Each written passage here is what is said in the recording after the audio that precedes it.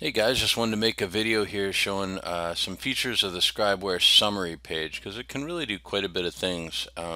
This is an example of a finished report, and this is in the HTML version, and this is the summary page. So basically I've taken all the different modifiers, so major concern, repair, recommended maintenance items, all of those have been sent to the summary page in sequence so that somebody can kind of read a list of repair items. And you can see they're kind of sequenced together. There's grounds and exterior siding. The bold tells you where that comment came from. And then of course you can click on the hot link and it'll deliver you to that part of the report where the comment came from. So here's that siding comment right here. So pretty straightforward. Now the cool thing is on the back end you can choose which of these modifiers you want to send to the summary page. You can even rename all of these modifiers, and you can choose whether or not you would like the media to go to the summary page. So let me show you how that works on the back end. Okay, so now I'm on the back end of the report here. This is the one the home inspector works on to fill out the report. And we're going to go into the settings down at the lower left. And then if you go under observations, this is where this should start looking familiar. These are all your modifiers. So you could click on repair. You could rename it.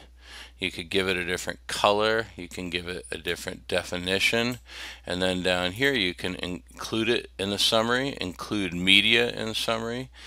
You can even toggle it off for the entire report, which is a whole other conversation of a different style of report you can do.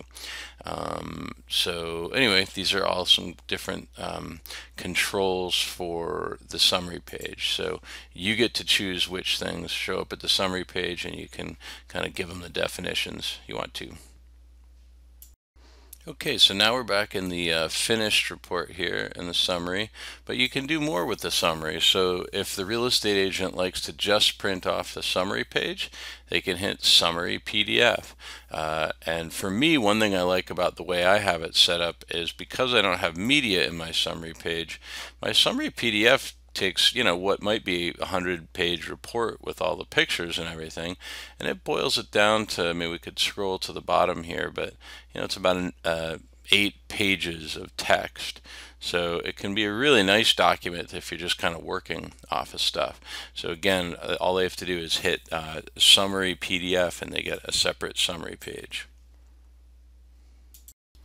And then finally, realtors and clients can use the create request list. So this is kind of a backdoor to the entire report, and they can scroll through and ask for specific things. So we could go to the roof section, and I've already kind of toggled this on.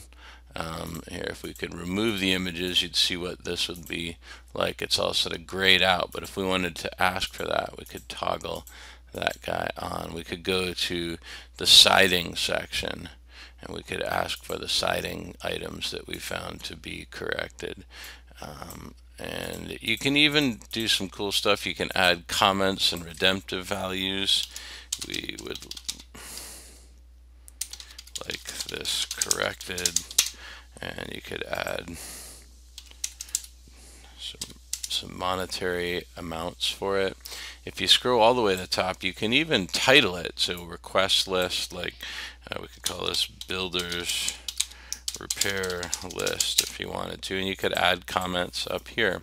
So really pretty darn flexible. It's a nice backdoor, and then when we get to the bottom here, you scroll all the way to the end and then you hit create request list. So this is going to just create a custom PDF of just specific items that your client or the agent have worked for. These also present a really nice marketing opportunity. You can make a video kind of like this showing how it works off a sample report, and then send that to the agents use it on social media, and kind of help everybody know that you have this nice tool. So this would be an example of just I've got a couple redemption totals, so $2,000. So a nice little feature here. So I hope that helps, guys. Thanks for watching. This is kind of an overview of all the different things you can do with the ScribeWare summary page.